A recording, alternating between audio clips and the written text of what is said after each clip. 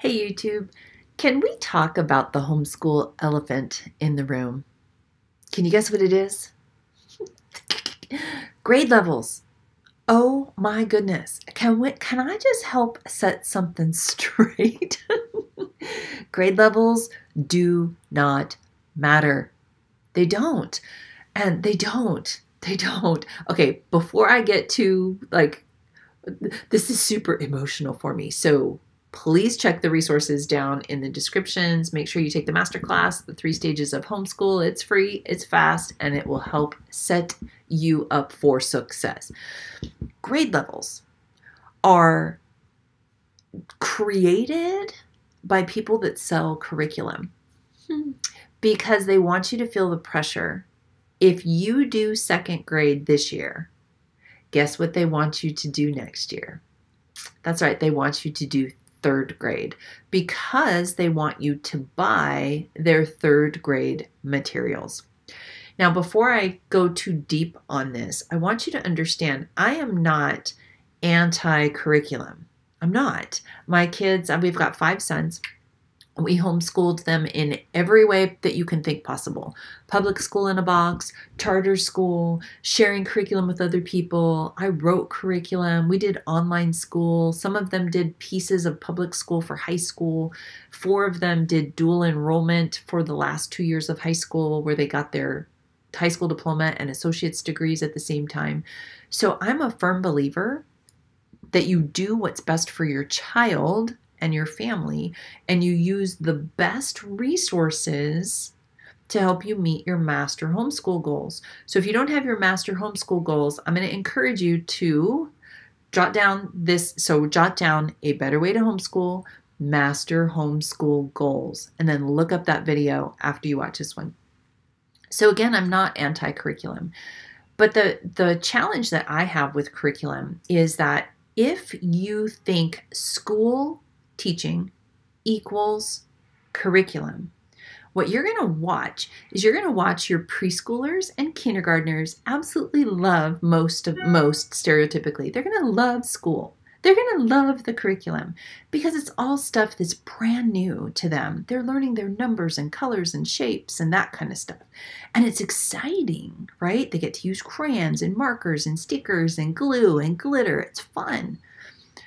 Once they know how to read and they know their basic math, curriculum starts to lose its luster.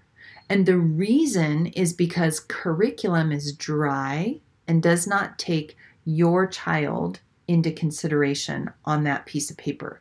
So if your child is a very hands-on kinesthetic learner and you hand them curriculum that is sit at the desk or table for the next 45 minutes to 5 hours and complete the assignments, what you're gonna watch is you're gonna watch the sparkle go out in your child's eyes. You're gonna watch the color drain from their face.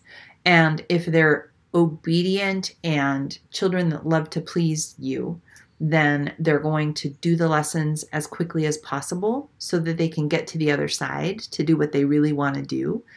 If you have strong-willed children, then what you're going to find is that they need to go to the bathroom. They need a drink of water. They broke their pencil. They're going to bug their brother or their neighbor. They're going to be laying on their chair rather than sitting. They're going to be huffing and puffing and hiding inside hoodies.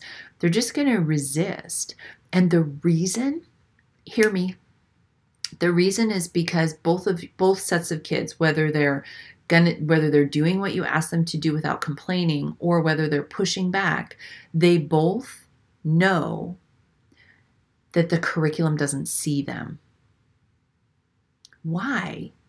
Why educate your child with things that don't take their amazing, unique talents, abilities, and passions into account? Why bore them to death and consume all of their time just to complete a bunch of paper that you're going to burn at the end of the school year? You're not going to keep all that stuff. Don't keep all that stuff. None of that stuff you don't need that stuff. So then how do you look strategically at curriculum so that it doesn't chain you and drain the excitement of learning away from your child. It's why we created Homeschooling Olympians. It's why we have the free 3 stages of Homeschool Masterclass that is available below. It's why we offer things like the activity that shows you how your child learns and how they remember things. It's called the Mind Print below. When you look at your homeschool goals, and most homeschoolers that I talk to do not have them in place, so make sure you watch that video next, Master Homeschool Goals, because you have to have those in place. Once you have your Master Homeschool Goals in place, and you know what your goal is, so let's just take math for instance.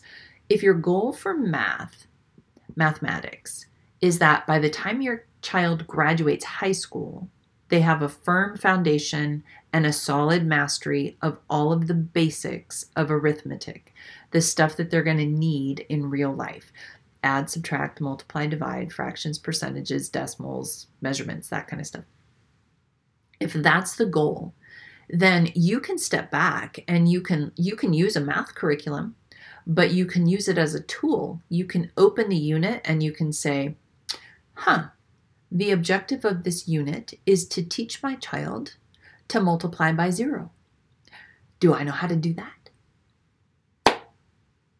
Then go get some sidewalk chalk, or get some manipulatives, or get some dry erase markers and go to the window. You don't need the book to teach you how to teach your child how to multiply by 0.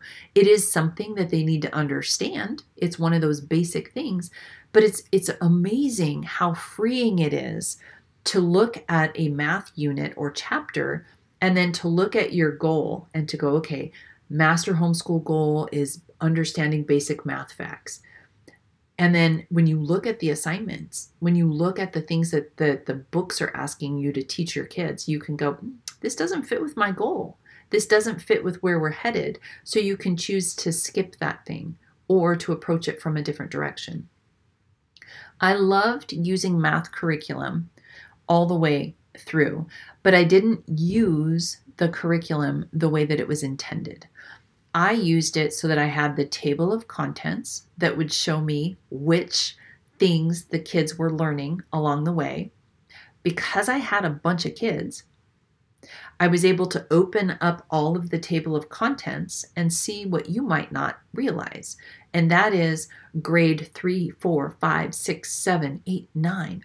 When you look at arithmetic, the table of contents basically all look pretty much the same. They all start with addition and subtraction and multiplication and division, and they move systematically through. It's just as the kids get older, my camera's backward, the numbers get bigger, right? They get more complicated. You start to add in things like decimals or fractions along the way, but you're still doing the same processes.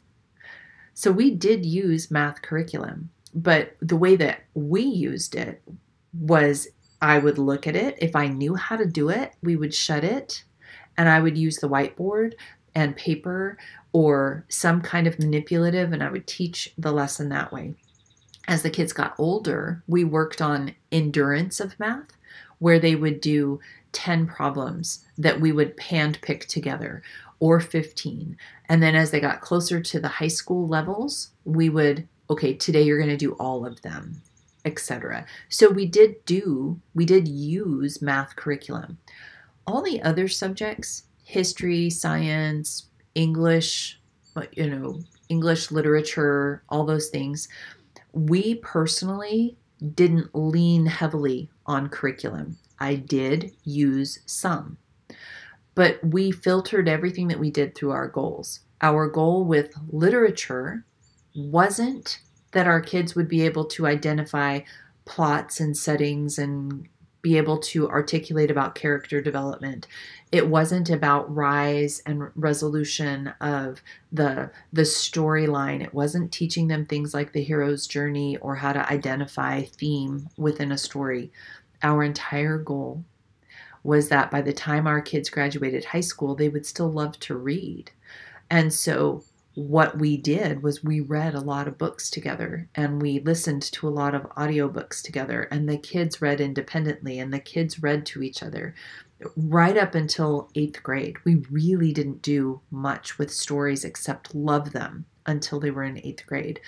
So when you're looking at your curriculum, know that for any topic that you want to teach your children, there are many ways to approach that topic.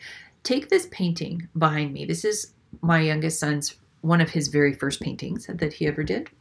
Yes, he's that kid. Is one of his first paintings. Ridiculous. But say you were going to study the history of sailing. Now, you could have a textbook that teaches you all about the history of sailing with timelines and readings and chapters and reading comprehension stories or questions, and that could have quizzes and tests and final exams. That is a very traditional academic school way to approach that topic. Or you could go to the library and look up books on sailing. And they could be picture books. They could be fictitious books that are, tales of pirates and all kinds of things. You could just fall into the stories. You could look up documentaries. You could go to nautical museums. You could visit your local naval station. You could learn to sail. You could learn to, you could get your boating license. You can touch the water. You can learn about tides and storms at sea and bring the topic to life using things like the library, Amazon, Netflix, Discovery Channel. You could go to your local harbor. You could go to museums. You could interview people that have been on different types of sailing vessels. You could learn how to tie all the different knots. You could learn about knot theory. Oofed. One of my kids, my scientist kid, he's like, Mom, have you ever heard of knot theory? It's fantastic. Okay, so knot theory. You could learn about the science of the winds and what things like doldrums are and those types of stuff. Though that type of learning where you touch it from all these different directions. You could build a boat. You could listen to music about boats. You could explore the types of foods that people would eat on very long journeys from times long, long ago. When you approach learning from that direction versus the textbook academic, one is if your child is a very academic brain and destined to be something like a classroom teacher, they're going to love the read and answer the questions. I loved that stuff growing up. I did, because I was able to read the questions, scan for the answers, and regurgitate the question. I was able to do that, and I loved it because I was destined to be a teacher. Like that was who I am, is who I am. But when you approach it the other way, you give space for your kids that are hands-on learners or that love to read or love to do, and you can see, are they interested in this topic? Are they interested in this topic? And which things are they more interested in? Are they interested in the stories? Are they interested in the art? Are they interested in the science? And then you can do more and more and more with that. Some people, especially critics of homeschool, believe that you need formal curriculum in order to educate your children well. And I disagree completely. I think that you need solid homeschooling goals so that you know where you're headed.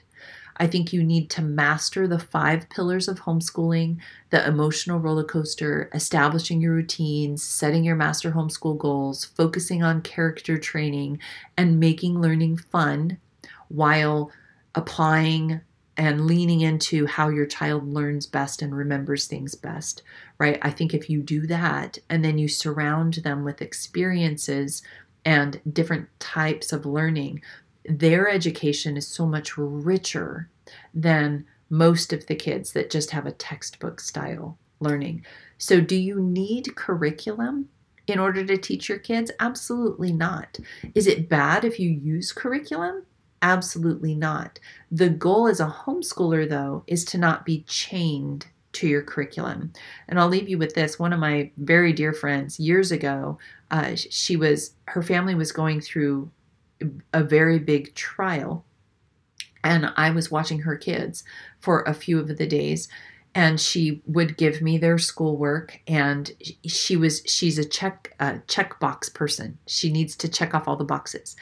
And I was like, my friend, Do you have a Sharpie? One of those big markers. She goes, I do. I go, okay, take the Sharpie and just decide not to do this one. This one has no relevance in your child's future. And I watched her. It was very hard for her to skip things that were printed in the book. It's okay. You don't have to do all the lessons. You don't have to do all the activities. You don't need to finish all of the curriculum, and you can ditch it at any time that you realize that it's not a good fit for your family. So if you have questions about curriculum, if you have a favorite curriculum, if you have opinions about not using curriculum or using curriculum, go ahead and blow up the comments with encouragement and your favorites down below so that we can glean from each other. That's one of the most amazing things about being a part of the homeschool community, is that we are looking out for each other's best interest, and we are all on the same journey, bringing up our kids in a way that at the end they launch and they're still excited to learn. Because life is not a grade. You don't get a grade at the end. You want to be excited at the end. You want to have lived this life where you've leaned into living and that you've been teachable and learning all along the way. See you tomorrow.